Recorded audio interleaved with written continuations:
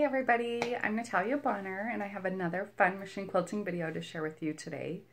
So this quilt is actually one that I showed you a little bit of the quilting on a couple of days ago on the border. I'm still working on it, but the quilting on this is turning out fabulous, so I just had to share another little video with you. So this portion that I'm doing right here, I am actually combining my Statler stitchers, so that is the computer guided quilting, with my hand guided quilting, some free motion quilting.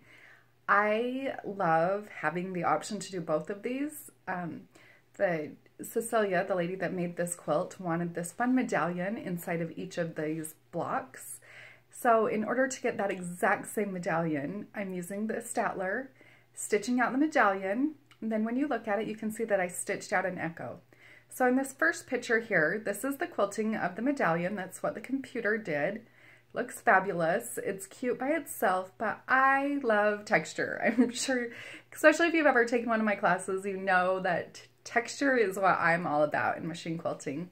So by adding the pebbles, machine quilting, around the outside of that medallion, you can see that I am able to create some really amazing texture here.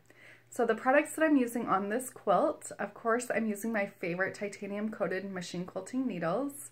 I'm using Quilter's Dream wool batting. The thread that I'm using on the top is So Fine by Superior Threads, and bottom line also by Superior Threads. And I do have all of those products available for purchase on my website. So I hope you enjoy this little video as I bring this quilt to life with my machine quilting. And make sure you stop over to my Patreon page, patreon.com/Natalia Bonner.